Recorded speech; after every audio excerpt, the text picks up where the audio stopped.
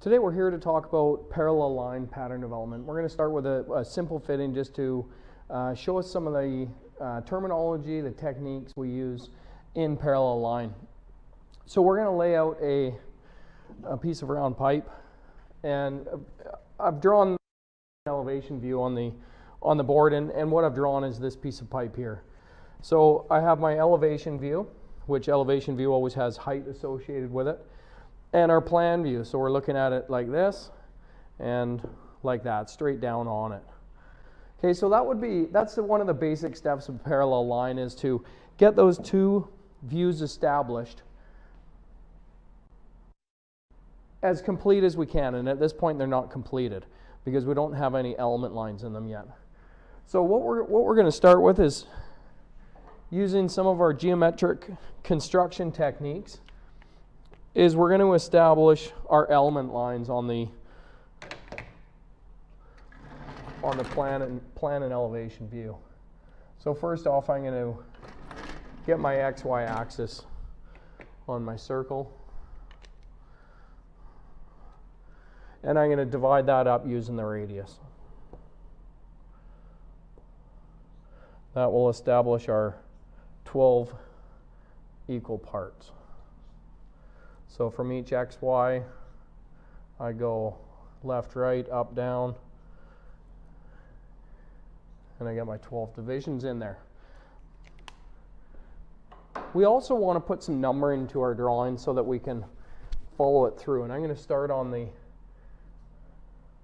left-hand side.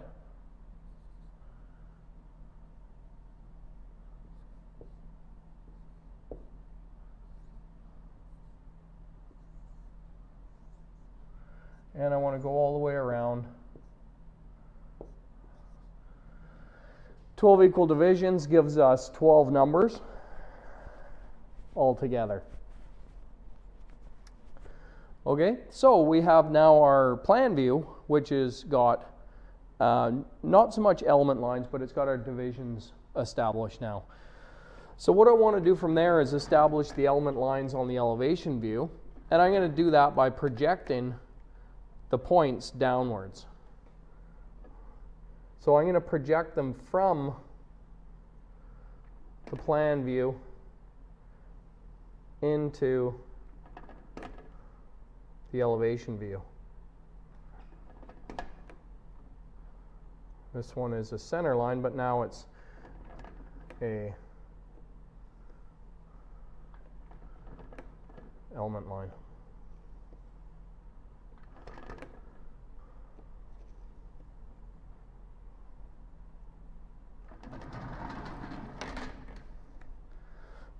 So once I've brought those down, that establishes my element line in the elevation view, which is where we need it. Okay, so I'm going to highlight where they are in our elevation view now.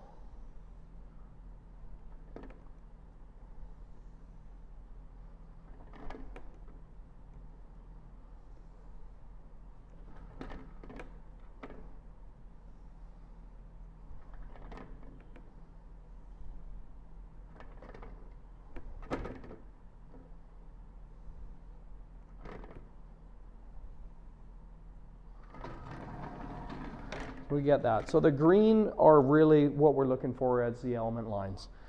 Now we can also transfer our numbers down so that they're corresponding from views. So this one, we find 1 here, we follow that line down, and I'll label this 1 here. This next point is 2 here, but notice how we have this line of symmetry here. So 2 and 12 line up in a vertical sense here. So I'm going to bring this one down and I'm going to label it 2, 12.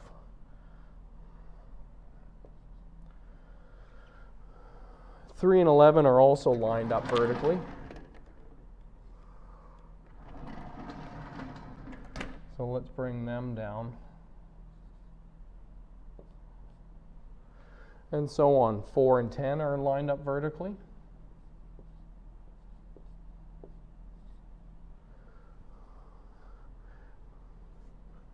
5 and 9 are lined up vertically.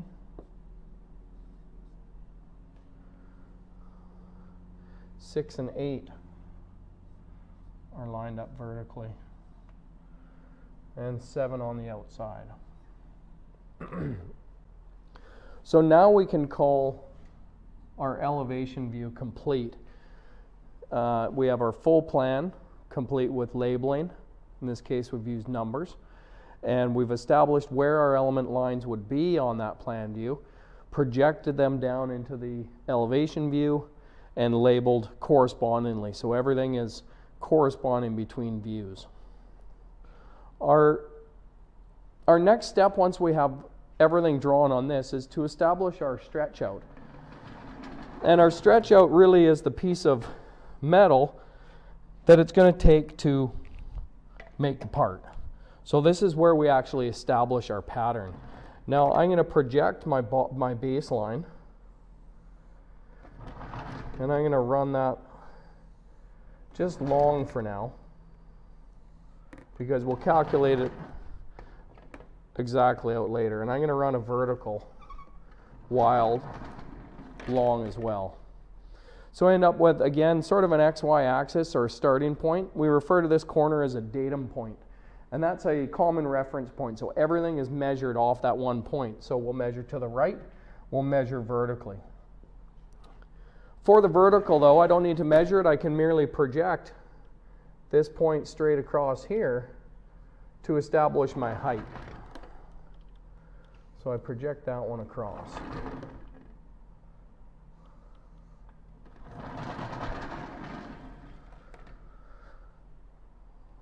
For the stretch out, or the distance this way, horizontally for our part, it comes to the shape we see here.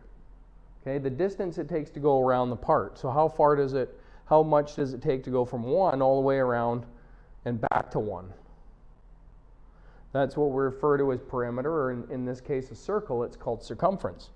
And our calculation for circumference is pi times diameter. That will be our stretch out. In this case, I'm going to mark halfway first, because it's quite long.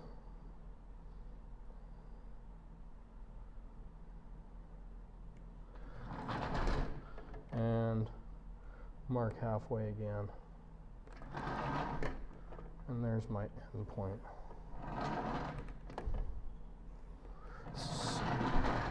So now I have my full blank size calculated out and drawn out. So I have the height of metal I need for this way, and the length of it for our stretch out here. Next thing I want to do is, going back again to our geometric construction techniques, is I'm going to divide the blank size accordingly of how I've done it here. So in this one I've used 12 equal divisions. I want to make this equal to that. So I want 12 equal divisions here. I'm going to use my ruler on a diagonal, and I'm going to find there's a good one there. That's, in my case, I've marked 0 and 18 inches, and I'm going to mark every 3 inches. That will give me 6 equal divisions each side of center. So if it's too long to do a 12, which in most cases when we're in the drafting room we have a small ruler, a 12-inch ruler, so we can't really do much with it unless it's a very small part. And I've squared these all down.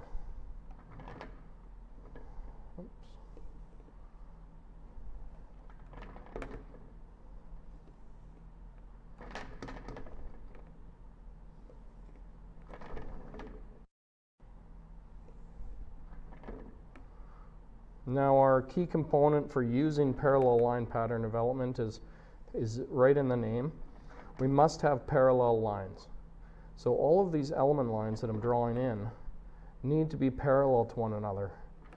And in something like a round piece of pipe, all of the lines, all the element lines are around the outside of the part, and they represent an edge. is what an element line does, or a bend.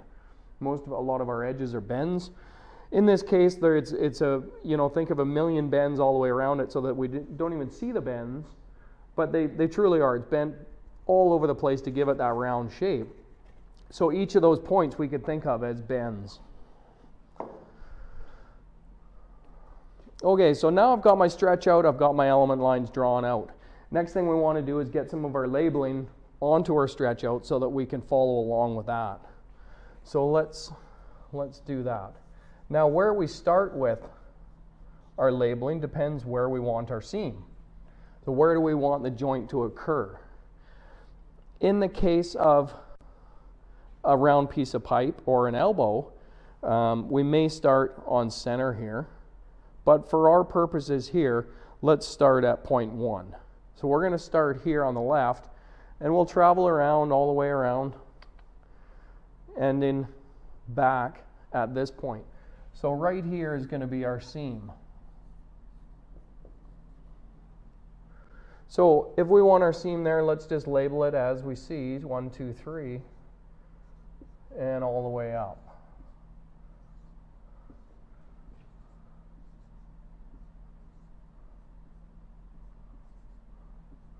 Now 12 equal spaces in the stretch out gives us 13 lines. And why we have 13 lines is because point 1 will join with point 1 on this end, becoming 1 point later. So because the seam has 2 ends, we need 2 points there, but those will become 1 once we put the part together. So now we have completed a full plan and elevation view, complete with all element lines and labeling. We've completed our stretch out view, our pattern view, our blank size, perimeter against height. We've created our equal divisions, and we've brought our labeling in so that it matches. So now we're going to take our element line heights or lengths from the elevation view and transfer those into the corresponding spot on our blank size. Now what we can do is look at the green line 1 here, and there's 2 options that I have. Sometimes, and in this case, I've done it in a way where I can project the lines across. So I may just take my drafting arm and I may just project this line right across and say here's point 1 here. And then I line up point 2 and I can project it all the way across. And here's point 3, I'll project it all the way across. And point 4. And so on. And project all of these points directly across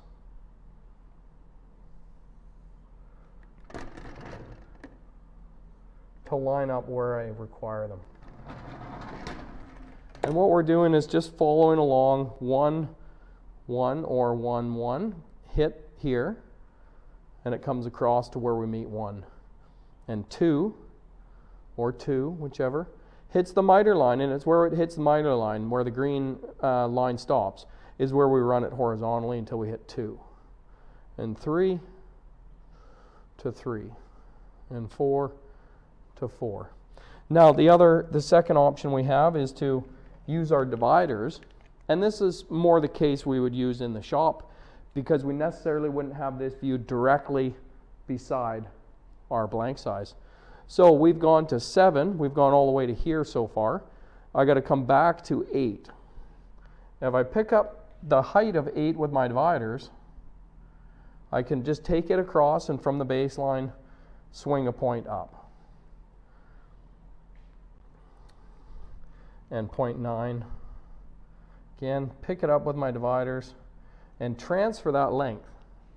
And really what we're looking for in any parallel line is the height of these green lines. And how we get those, there's many different ways to find them. But what we require is the height in the green put onto the stretch out view here.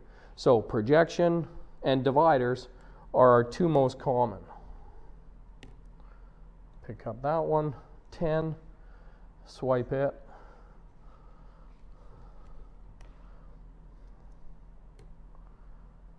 $11.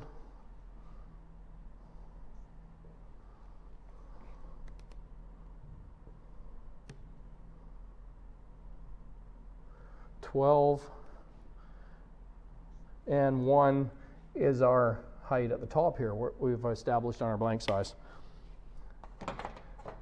And there's all our points required for our pattern now.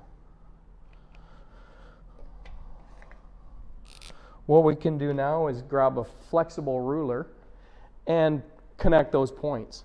Now this is a piece of round pipe, and being that it's circular or it's round in shape, but it's cut straight, just because it's cut straight, because it's changing at all aspects of it, so no matter where we are, it's constantly changing different height, even though it's a straight cut. Because it's got that round shape and it's constantly on a curve, the line will be curved here.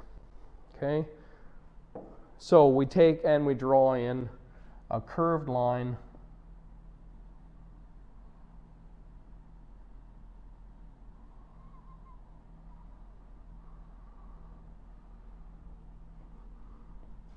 that crosses all our points,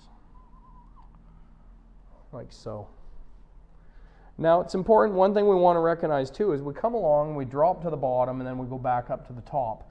But at point 1, if we imagine it coming and connecting to this side of point 1, as soon as it joins on the other side of this one, over if there was something on the left here, it would be starting to go down, as we can see by this side here, it's going down. So that means we've hit the crest, we've hit the very peak of it. And if we think of it like this, and here's the peak, from this point over, it's coming down. So it would come down here. So what we don't want to see is a line that sort of comes up and it's still heading up. Okay, we don't want to end our pattern like that. We always want to recognize what's happening on the other side. And in this case, it's going to go down, so that means our line is going to come up and crest off before it ends. So at the end point here, we want to keep that in mind.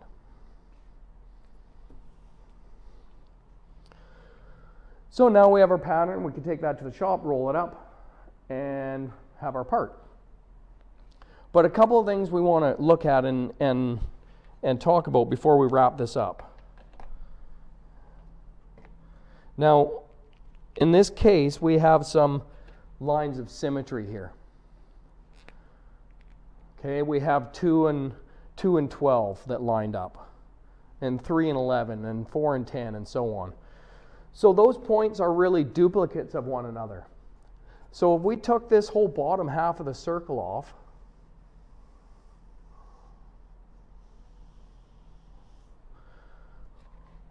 and that would rub these ones out, we would have had the exact same pattern. What would have changed is when we got to 7, we don't have an 8 now, we would have gone to 7. And instead of coming around this way, we would have just turned around and gone back this way, because it was a mirror image. So we could have labeled this 6, 5, 4, 3, 2. Instead of coming around all the way the circle, we still are, but we're just using a half circle instead, and we would have traveled up and around that way. It still has to follow a sequence of some sort. We can't go from 7 and all of a sudden be at 1. It has to follow the number line. It just turns at 7. Okay? Another thing we want to look at is drawing these complete views out. Now we just said that we can drop off half the plan view, and we can actually move that down into the elevation view. So I'm going to remove our numbering here for a minute. Now we said the key component that we're looking for was the height of the green lines here, where the lines hit the miter line at a specific point. So what if I put a half circle here?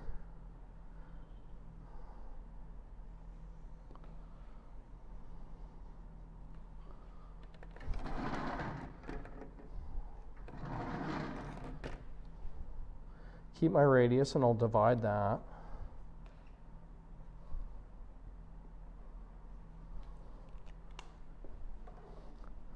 Now I can project those up. Notice they hit in the same spot.